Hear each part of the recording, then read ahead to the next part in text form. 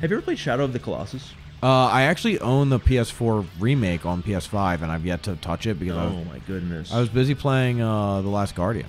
That's a play, bro. Shadow of the Colossus, one of my favorites, actually. Really? I remember just watching my brother play it a lot as a kid.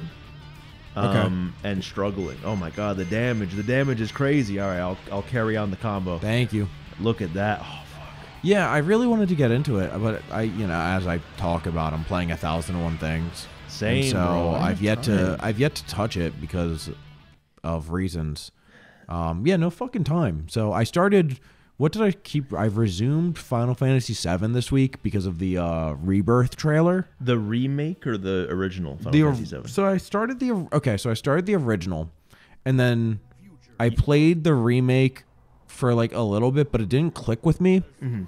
And so I tried to start it again and again a few more times, and it still hasn't really clicked. And after playing 16, I've been on a big Final Fantasy kick, and I saw the Rebirth trailer.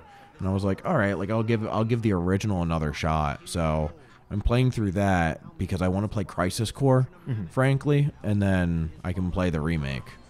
But I started Starfield, and I put it on hold because it's not to your liking. It's not that it's not to my liking. It's that after playing Baldur's Gate 3 for like a month and a half straight for 3 hours every day, it's just like a little much right now. Okay. I just don't think I can stomach it. Like I can't stomach a really big ass RPG again. Okay, so it's just too much game right now. It's too much game, exactly. Like I want something a little bit more linear, and Final Fantasy VII will provide that because I'm following like a walkthrough online.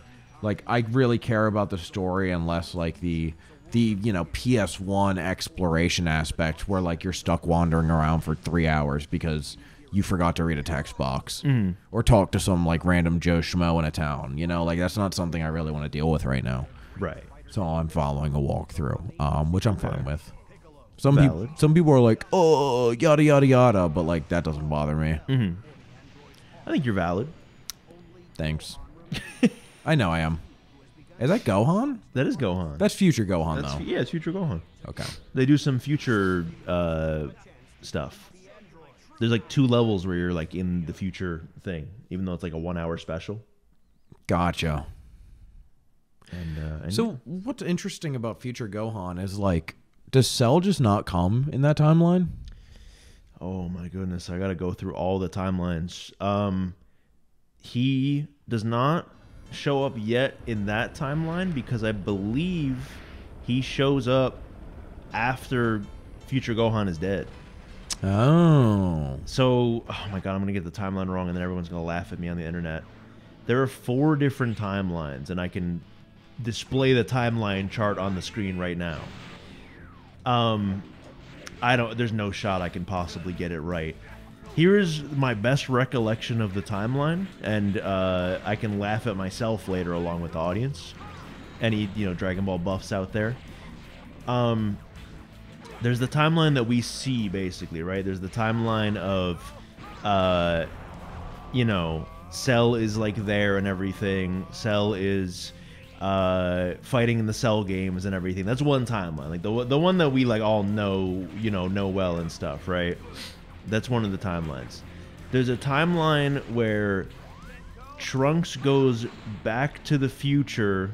Because, like, in the Android Saga, right, he leaves for a little bit, and then he comes back, right? Yeah. After, like, the androids are destroyed, like Gero and 19 and stuff. Is that the Goku Black timeline?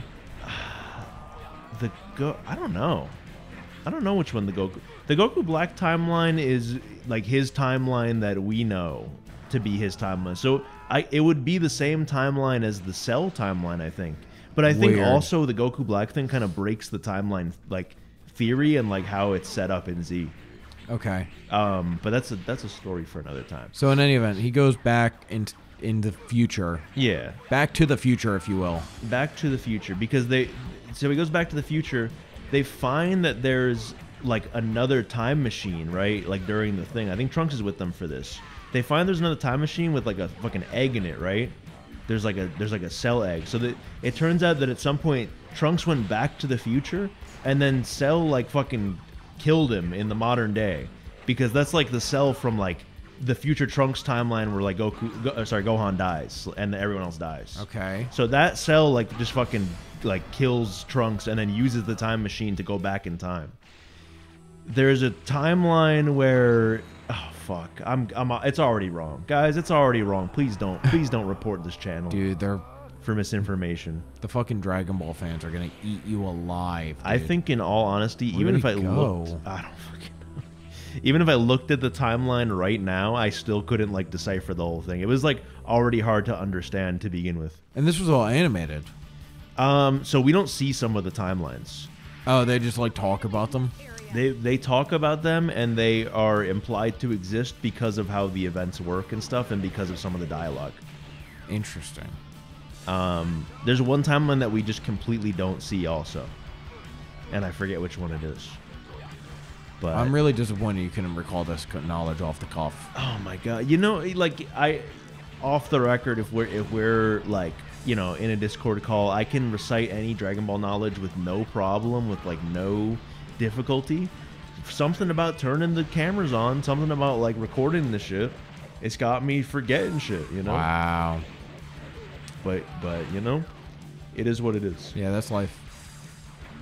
You know, when it comes time to really own up, to be your own man, shit just goes wrong sometimes, you know. Yeah, it does. Then you can go Super Saiyan and I can't. I can't go Super Saiyan yet, though. Dude, how many fucking enemies are there? I don't know. I'm pissed. Masenko, huh? No, this is Burning Attack he does. Yeah. Trunks? Yeah. Trunks is my favorite Dragon Ball character. I've talked to you about this, right? I think so, yeah. Future Trunks? Yeah. Well, specifically just because I like time-traveling characters, and so... Okay. And you like Silver the Hedgehog, too. Love Silver the Hedgehog. Who is, like, definitely based on Trunks. He's just Trunks. He's Trunks for Sonic. Yeah. All right, I don't think we need to collect all the Z coins. Come on, bro. I'm getting tired. We at tired. least need the combo shit. We at least need all the combo shit, which I think we almost have. I think we only need like 20 total Z coins, which we already have. I think we only need 19 at this point, dude. Really? Oh yeah, it's a 9 and a 10, right? Yeah. I think there might be a combo thing Fuck after that, though, if I'm not mistaken. I don't remember. Shut up. You're there joking, might right? be, because I don't see the combo that I was talking about, where it's 4 hits and then another thing. Unless you have to unlock that thing in the upgrade shop later in the game or something. No. I don't remember. Oh, There's still enemies in this area. There's still enemies in BTW? this area. Attack. Trunks is just cool, bro. I agree. I never said he wasn't. And then he's the only Super Saiyan that gets like swole when he like turns Super Saiyan. So, do you know like the lore of like the super form?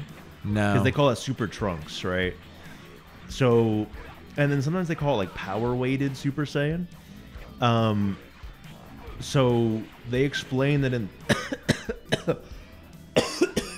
I'm good. Victorian child. Mm-hmm. You good? I'm good. I gave you the waters, right? I don't think you've Yeah, I had a didn't sip drink of them. it. Just drinking Monster the whole time. Jesus. I'm a performer, That's man. Yeah, they explain. It's coughing for 20 minutes straight. They explain in the Cell Saga that there are the way that Super Saiyan works, basically, like the way that like. Think. I have to think. Think. Jimmy Neutron Brain Blast. Think. Careful, SpongeBob. So they discover a new form of Super Saiyan, basically, that I think is like Super Saiyan 2, or they think is like stronger, where you have the power of Super Saiyan 2 essentially, but then you lose out on a lot of speed. So you don't reap the benefit of like the speed. Trunks uses that form against Cell, and then so does Vegeta, I think, for a second, and then he stops. Oh yeah, Vegeta gets swole too. Yeah, and then while that's happening, Goku like is demonstrating it to Gohan, and he's like, but of course that form would never work because it's too slow. It wouldn't be good to beat Cell, and like any fighter would know that. Blah blah blah. And then Trunks is out here doing that shit, and it's kind of to show that there's like you know, there's like a disparity in power a little bit between like Vegeta and Trunks and stuff. And even though Vegeta is like right about, no, sorry, even though Trunks is right about being like Vegeta, don't fucking, you know, provoke Cell and like make him transform, he's still like kind of outclassed a little bit. So that's why Vegeta is like, I'm right here because you're not strong. So what are you talking about? Damn. Let's see the upgrades here. Let's see if we can finish it. Finish it. Can we do it all? Oh, yeah, we can. Shit. No, this is the last one. BB, then hold Y. Okay. Or BB.